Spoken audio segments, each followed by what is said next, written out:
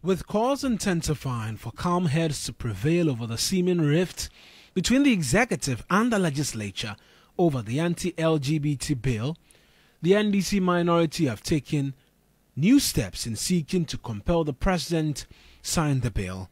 South Dai MP Roxy Nelson Dapiamekbo has filed fresh legal processes to compel President Akufo-Addo sign the anti-LGBT bill, while also seeking to restrain the recently reassigned ministers of state from performing their roles.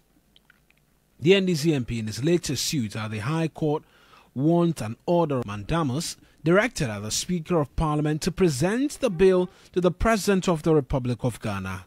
He is praying the High Court for an order directed at the President to receive the bill, and then an order directed at the President to either sign the bill or indicate his inability to do so within 7 days of receipt.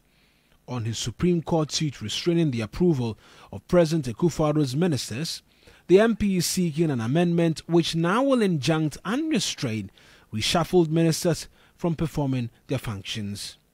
Even as the legal suits continue, Director of Legal Affairs for the NDC, Eluji Tamako, believes the Council of State must seek to resolve the current impasse.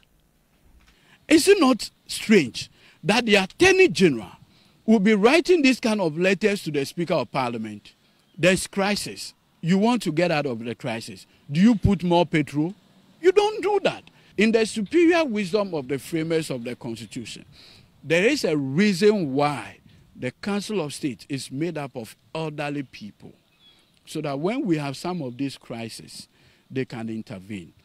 I think this is the finest opportunity for them to demonstrate the capacity to resolve this raging issue between Parliament and the executive arm of government.